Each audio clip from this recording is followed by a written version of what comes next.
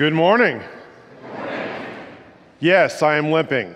I thought I was trying to be 26 when I'm actually 46. Tore my meniscus, but don't worry, it'll be fixed in like a month. So if you see me limping, don't feel sorry for me. It's my own fault. But with that, happy St. Patrick's Day. You know, St. Patrick's Day is not just an excuse to eat some corned beef and cabbage or to wear some, Lucky Charms socks or, maybe drink a green beverage or two. There's actually a thing behind St. Patty's Day. You see, Patrick is a real person. St. Patrick's a real person. In fact, when he was 16, he was kidnapped by Irish raiders, taken back to Ireland and made a slave. And then as time went on, he got free, he escaped, and he went back home to Europe. And the crazy part is that God called him back to Ireland, to the people who kidnapped him and enslaved him, to proclaim his freedom and forgiveness. Stop and think about that for a second. How crazy is that?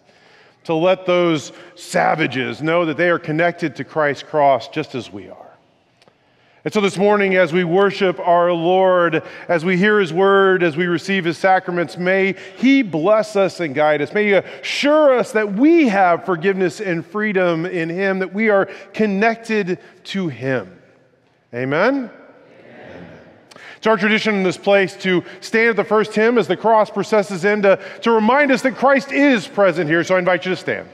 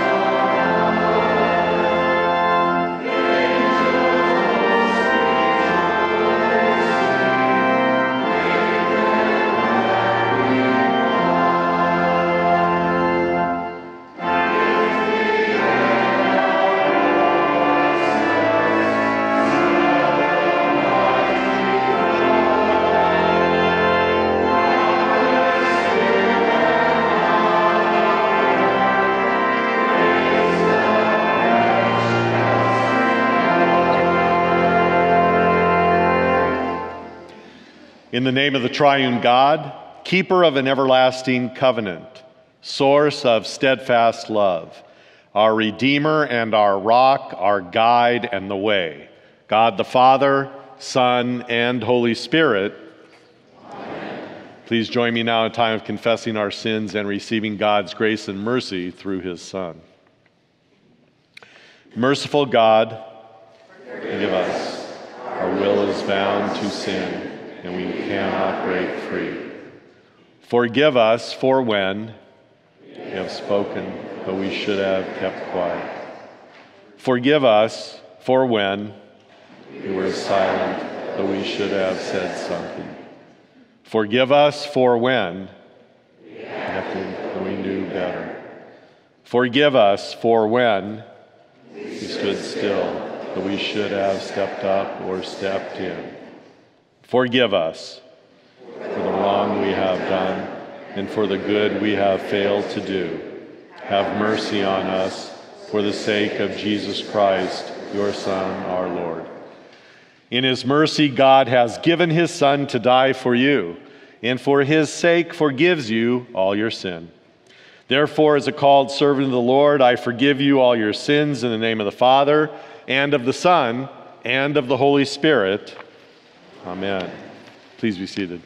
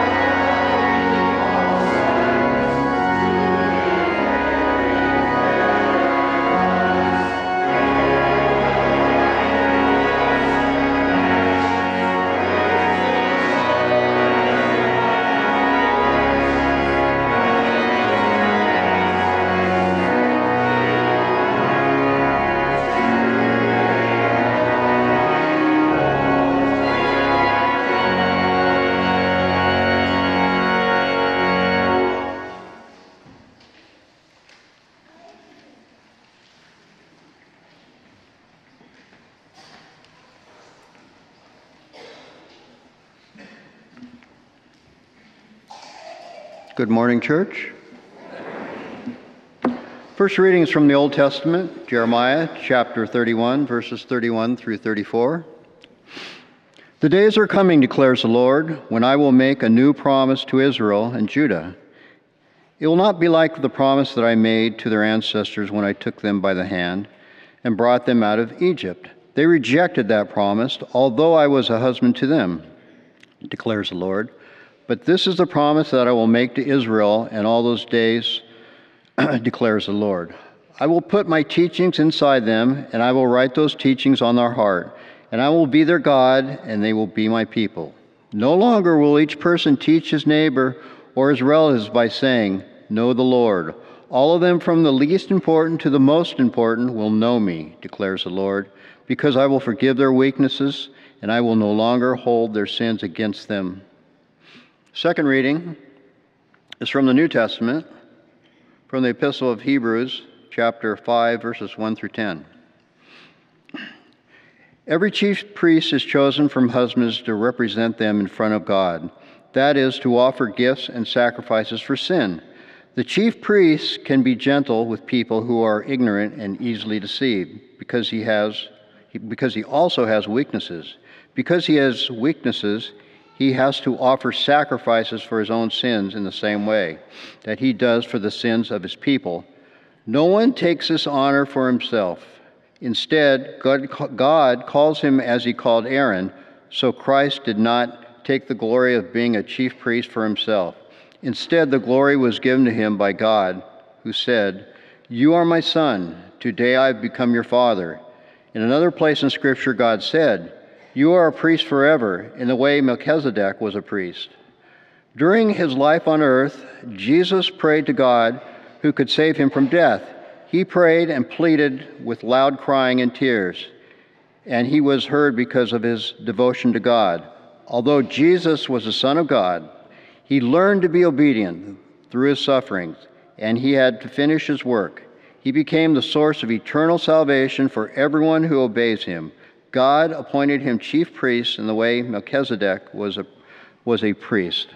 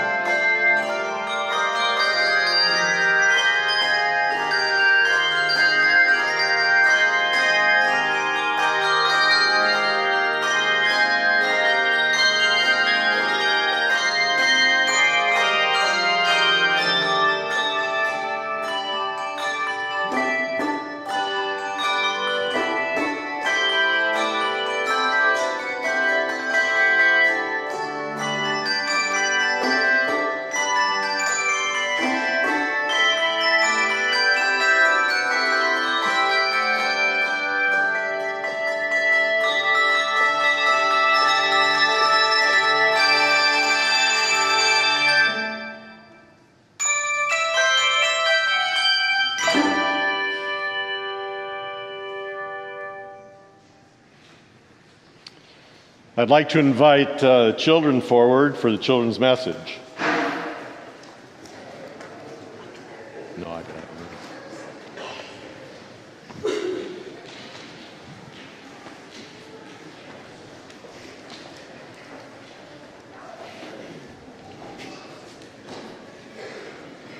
Lord.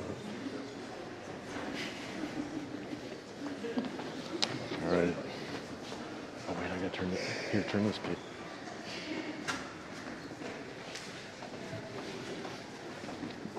Yeah, that's right. Thank you. All right, I'm coming. I had to get my act together here. And I don't mean act by act. I mean, I'm just getting myself together. I should have said that way. Oh, bless you. Bless you. Well, boys and girls, good morning. Now, we want to talk about something called a cross. If you look around in the church, where do you see one? Just start pointing. There? Where else? There? Where else? Yep, there. Yep. Where else do you see one? Do you see one? Yeah, that's right, on Mr. Carl's, around his neck. That's a cross. There's one up there. Oh, boy, you guys are sure good. That's what we're talking about today, crosses. Yeah, you can stop pointing now. That's okay. We got a whole bunch of them. Do you like the raccoon better than me? I still like you and the raccoon. Is this one okay? Well, you'd rather hear this one? Is that what you're telling me? You like both of them. It's awfully tough for me to go back and forth like that. I got to stick with one for a while, and then I can do this one, okay? Now, I know that's how I feel sometimes too. So, here we go. There's two of us up here, and part of what I want to do right now is I'm going to sing a little song about a cross. I need my friend to hold it here for me, and he's doing a good job. Here we go. In the cross of Christ I glory, towering o'er the wrecks of time. All the light of sacred story gathers round its head sublime. Well, did you hear in that song? No, please don't. Now, in that song, what word did you hear?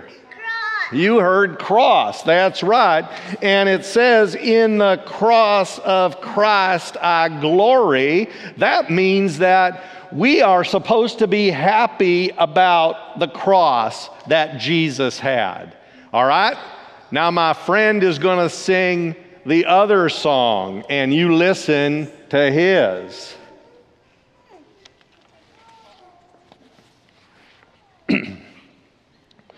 Faithful cross, true Son of triumph, before all the noblest tree, none in foliage, none in blossom, none in fruit thine equal be. Symbol of the world's redemption, for the weight that hung on thee. Well, what was the word in that one that you heard? What was the word? The important word? Cross. It was cross again, that's right. We're talking about the cross that Jesus died on. Now, one other thing as we wrap this up is Jesus had to carry his cross. And it was awfully difficult for him. And you know what? He even needed some help. Now, boys and girls, I think what my friend is trying to tell you is we have crosses to bear too.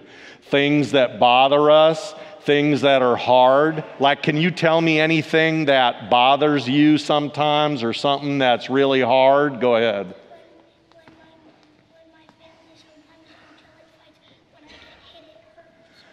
Sometimes when you get hit, it hurts. Yeah. Anything else that bothers you sometimes? Go ahead. Sometimes you get annoyed by brothers and sisters. Yep, I can sure remember that because I grew up with two sisters and they were awfully annoying. That's right. What else bothers you sometimes? Your sister being an expert yapper. Her sister is an expert yapper, and I like to say that word, yapper. That works real good. Let's hear just a couple more. What bothers you? Like, when I get shot at the doctor, it really makes me cry. I know. Sometimes I cry too when that happens. One more thing. You got hit or hurt on the cheek a little bit. So those are things that we suffer with. Now here's the thing. Even when there's sufferings and bad things, we have people who can help us too. Mommies or daddies, grandmas or grandpas, sometimes your brothers and sisters, but they can help you carry your cross. That's right, boys and girls, we're all going to have crosses to carry, but the last thing you got to know is Jesus died on the cross. Did he stay dead? No. On the third day, what? He rose again from the dead and he defeated sin, death, and the devil. So when you look at a cross, you remember that important thing that our Savior did for us. Let's pray. Great God, Heavenly Father, we praise your name and thank you for these boys and girls. Watch over them and keep them. Whenever they have troubles or things that are hard, help them to know that they don't have to carry it alone. Just like, dear Jesus, you didn't carry your cross alone, but you suffered and died on it for all of us, and we are so very, very grateful. Be with these children and their families. Bless them and hold them in the very palm of your hand. It's in your name I pray. Amen. Thank you, boys and girls, for coming. There's under grace and under 8 if you're for that, and you can go. And that looks very nice too. Thank you.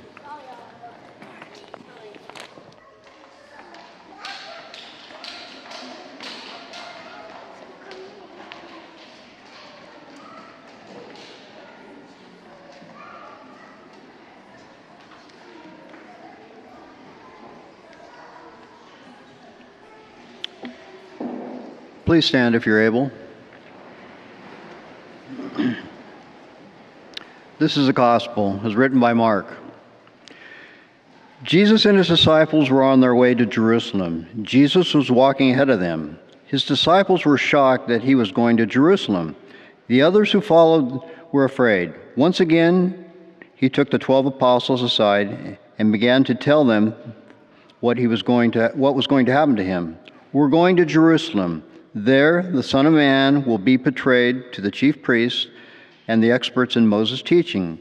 They will condemn him to death and hand him over to foreigners. They will make fun of him, spit on him, whip him, and kill him. But after 3 days, he will come back to life. James and John, sons of Zebedee, went to Jesus. They said to him, "Hey, teacher, we want you to do us a favor." "What do you want me to do?" he asked them. They said to him, "Let one of us sit at your right and the other sit at your left in glory." Jesus said, "You don't realize what you're asking. Can you drink that cup I'm going to drink? Can you be baptized with the baptism that I'm going to receive?" "We can," they told him. Jesus told them, You will drink the cup that I'm going to drink. You will be baptized with the baptism that I'm going to receive. But I don't have the authority to grant you a seat at my right or left. Those positions have already been prepared for certain people." When the other 10 apostles heard about it, they were irritated with James and John. Jesus called the apostles and said, "You know that the acknowledged rulers of the nations have absolute power over people and their officials and have absolute authority over people. But that's not the way it's going to be among you. Whoever wants to become great among you will be your servant. Whoever wants to be most important among you will be a slave for everyone. It's the same way the Son of Man. He didn't come so that others could serve him. He came to serve and to give his life as a ransom for many people. This is the word of God.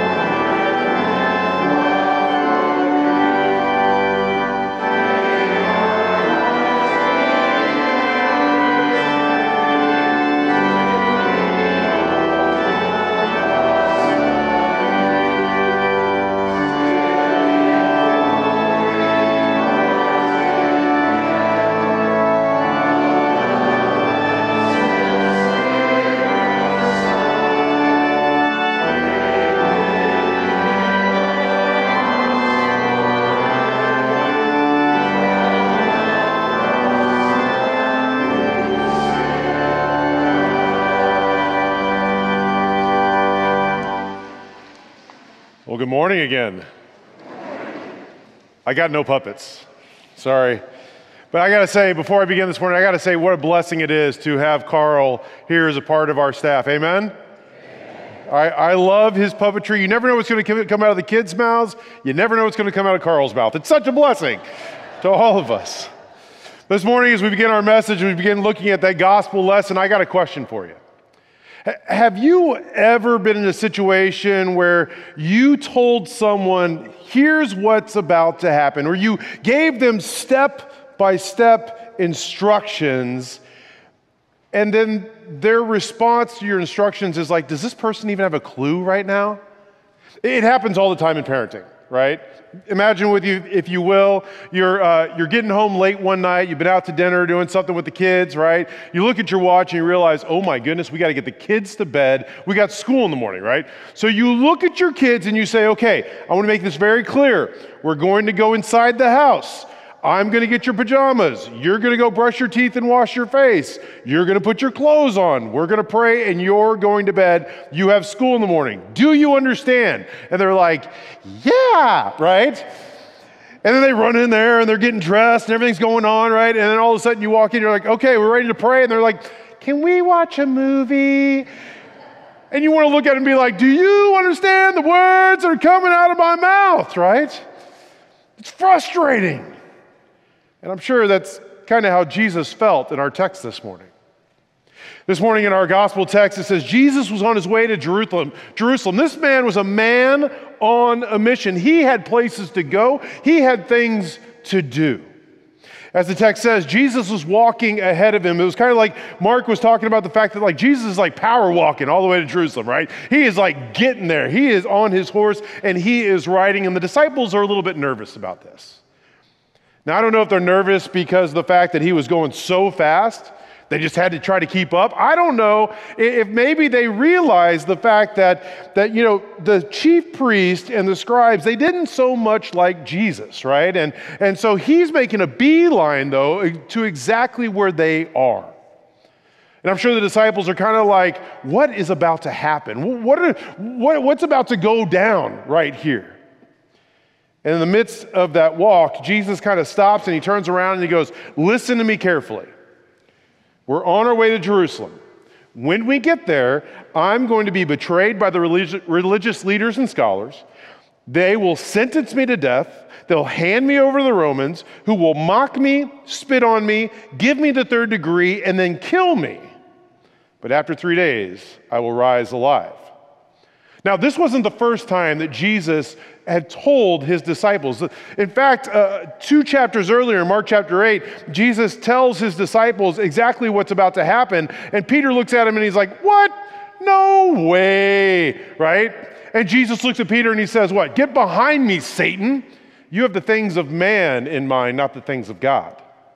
The next chapter, in Mark chapter 9, Jesus looks at him and again tells him very plainly, this is what's about to go down. And they said nothing. In fact, they were silent and afraid, maybe because of the response that Peter got when he spoke up.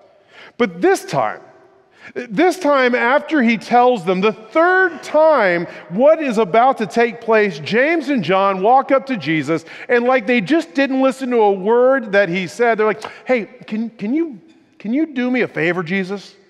Can you do me a solid? And Jesus is like, well, what do you want? And they say, let us sit at your right and your left when you come to your glory. Now, I don't know about you, but I could just imagine the look on Jesus' face when James and John asked this question, right? I mean, he probably was like, did you not just hear a word that I said?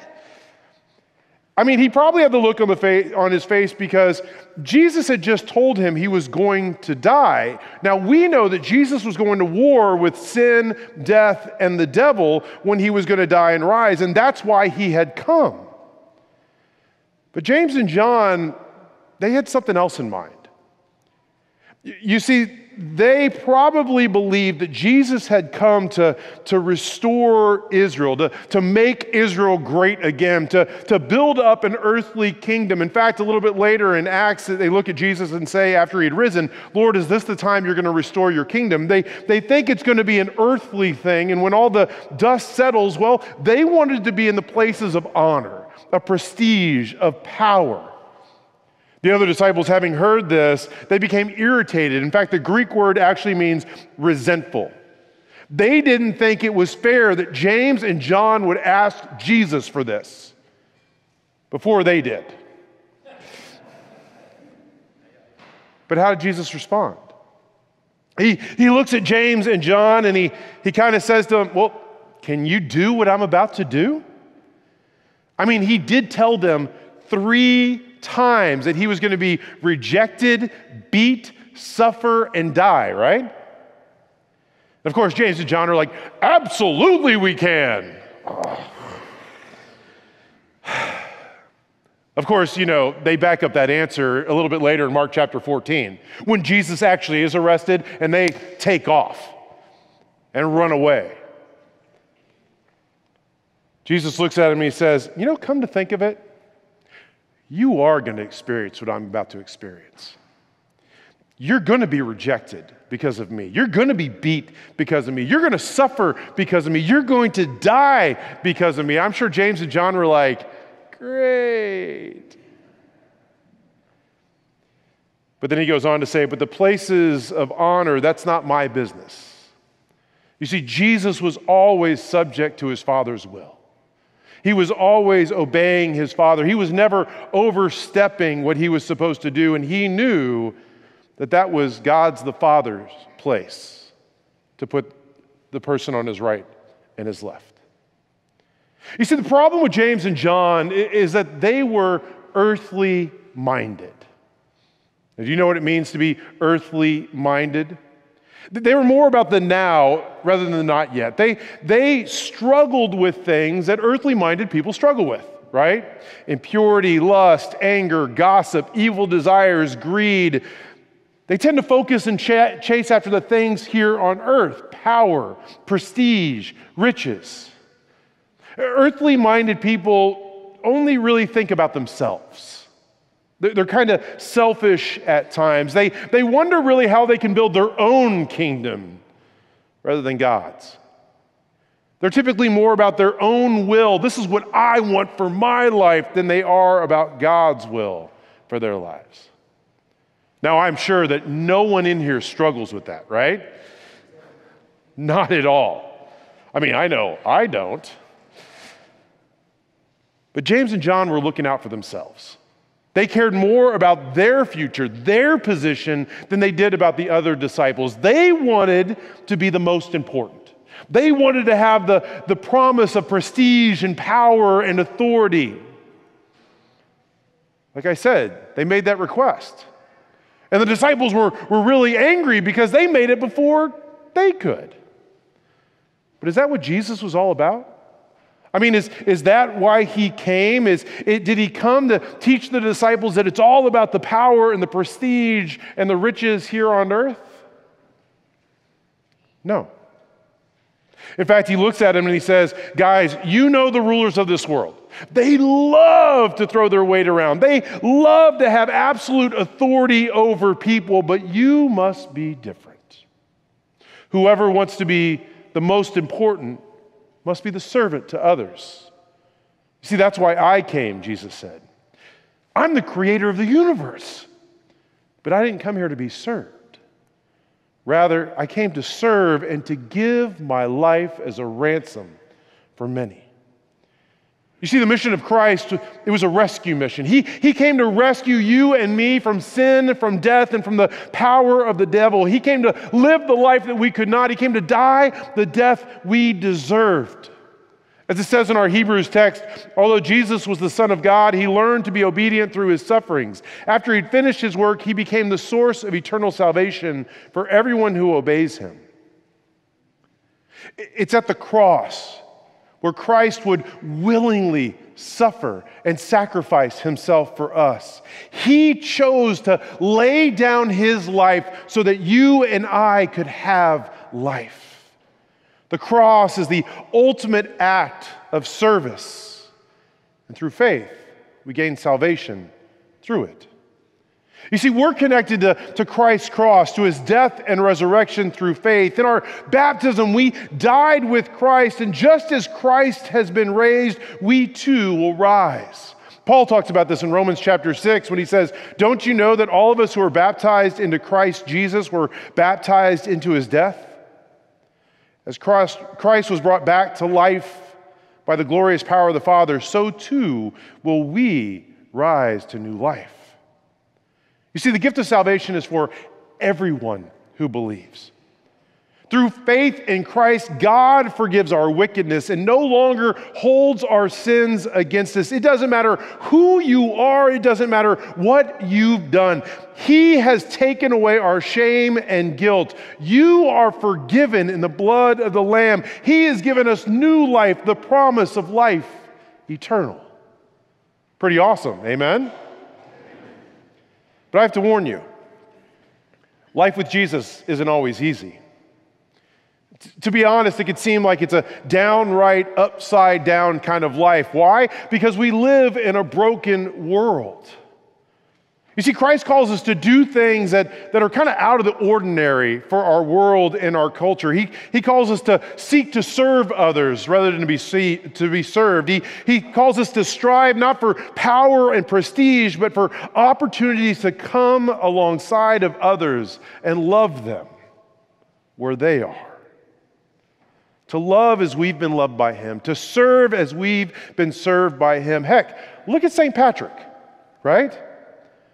I mean, I'm sure that he was more than happy to leave Ireland, to escape from the slavery and from the persecution I'm sure he struggled with, but then to be sent right back to proclaim God's freedom and forgiveness to the ones who had kidnapped and enslaved him. Could you imagine that conversation with his mother? Patrick, you want to do what? Right?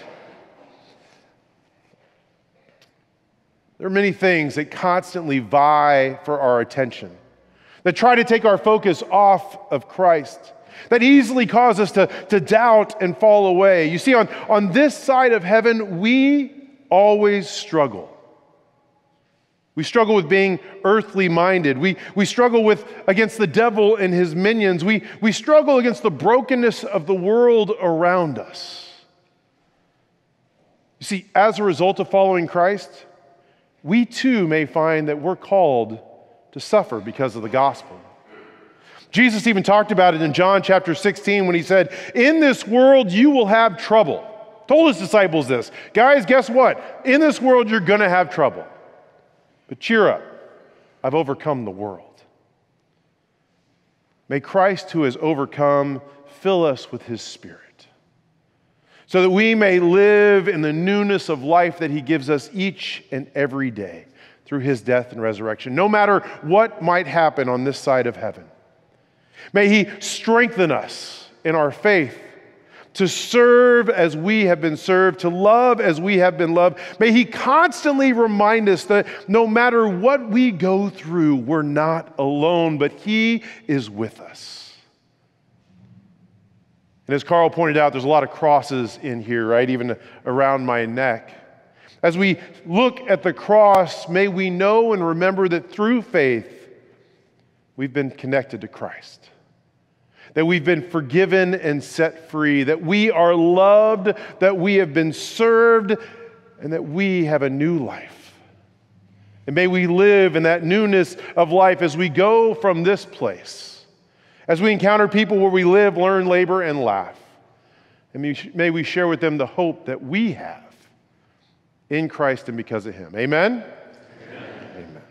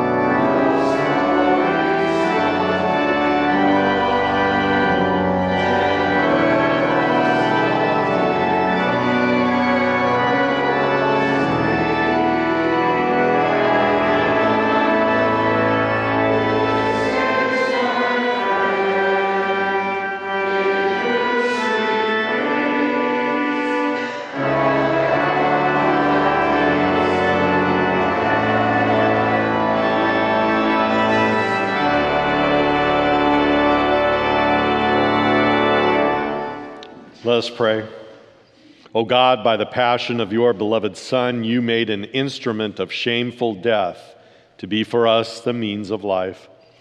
Grant us so to glory in the cross of Christ, that we may gladly suffer shame and loss for the sake of your Son, Jesus Christ, our Savior and Lord, who lives and reigns with you and the Holy Spirit, one God, now and forever. Amen. I invite you to stand as we join Christians around the world confessing our faith in the triune God in the words of the Apostles' Creed. I believe in God the Father Almighty, creator of heaven and earth. I believe in Jesus Christ, his only Son, our Lord. He was conceived by the power of the Holy Spirit and born of the Virgin Mary. He suffered under Pontius Pilate, was crucified, died, and was buried. He descended into hell. On the third day he rose again. He ascended into heaven and is seated at the right hand of the Father. He will come again to judge the living and the dead. I believe in the Holy Spirit, the Holy Catholic Church, the communion of saints, the forgiveness of sins, the resurrection of the body, and the life everlasting. Amen. We remain ever grateful and thankful for your tithes and your first fruit gifts. You know by now how you can get them to us in whichever way. Let's consecrate those gifts now. You are the King of Israel and David's royal son, now in the Lord's name coming, our King and Blessed One. As you receive our praises, accept the gifts we bring, O source of every blessing, our good and gracious King. O holy and most merciful God, you have taught us the ways of your commandments. We implore you to pour out your grace into our hearts. Cause it to bear fruit in us, that being ever mindful of your mercies and your laws, we may always be directed to your will and daily increase in love toward you and one another. Enable us to resist all evil and to live a godly life. Help us to follow the example of our Lord and Savior Jesus Christ and to walk in his steps until we shall possess the kingdom that has been prepared for us. Lord, in your mercy. Lord Jesus, you invite all who are burdened with sin to come to you for rest. We now come at your invitation to the heavenly feast which you have provided for your children on earth. Preserve us from impenitence and unbelief, cleanse us from our unrighteousness, and clothe us with the righteousness purchased with your blood. Strengthen our faith, increase our love and hope, and assure us a place at your heavenly table, where we will eat eternal manna and drink of the river of your pleasure forever and ever. Lord, in your mercy. We rejoice with the family of Morgan May Baca, who was baptized yesterday. Continue to be with this little one. Hold her in the very palm of your hand. Be with Stephen and Emily as they raise her in the truth that you have set before them. And thank you for the blessings of baptism which Morgan received, that promise of eternal life and the forgiveness of her sins. Lord, in your mercy. We pray for those in our midst who are hurting in mind, body, or spirit. Some of those we name silently now.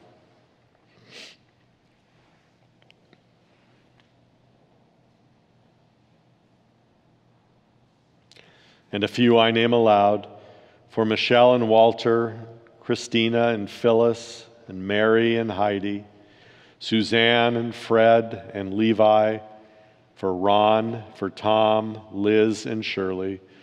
Continue to hold each of these, your children, in your powerful hands. Uplift them, strengthen them. Be with doctors and nurses who are ministering to some, and be with family members who are caring for others. Lord, in your mercy. This prayer I've offered aloud and others that we've said silently, we now bind together in the prayer your Son has taught us to pray. Our Father, who art in heaven, Hallowed be thy name. Thy kingdom come.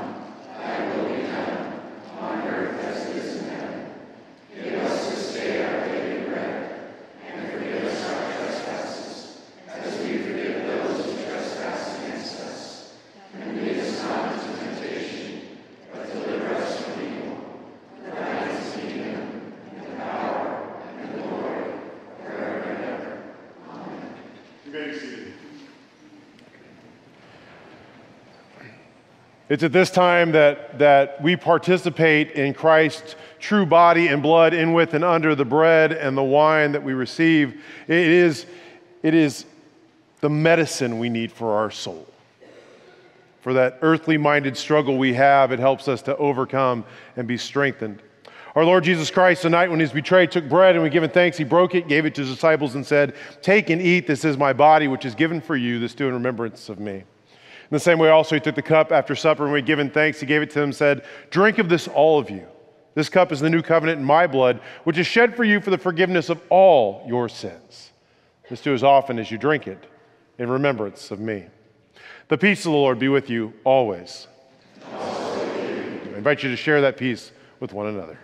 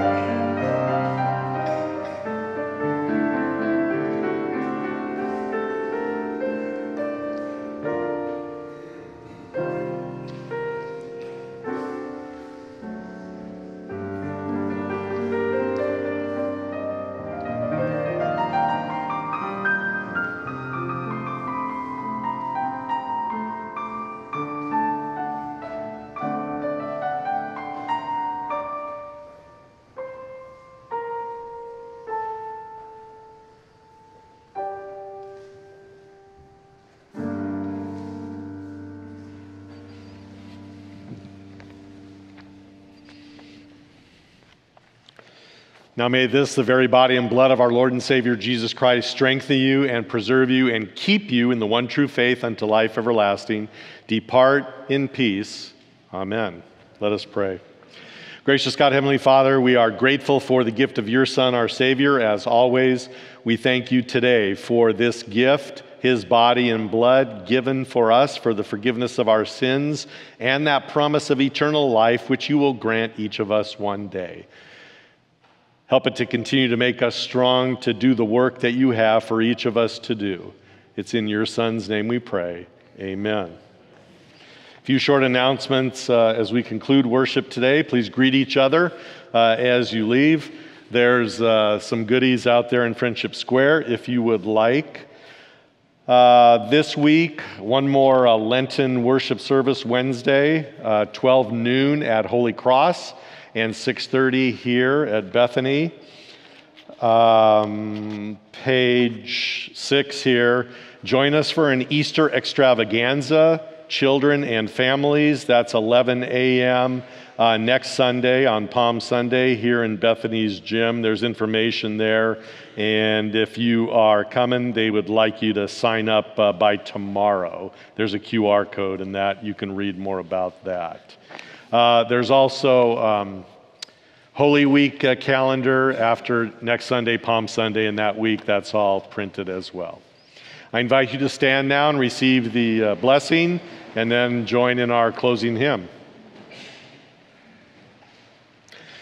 Chosen, dear, loved, and holy in Jesus, freed to serve your neighbor and created in Christ for good works, go under his blessing that you may be a blessing. In the name of our life-giving Lord, amen.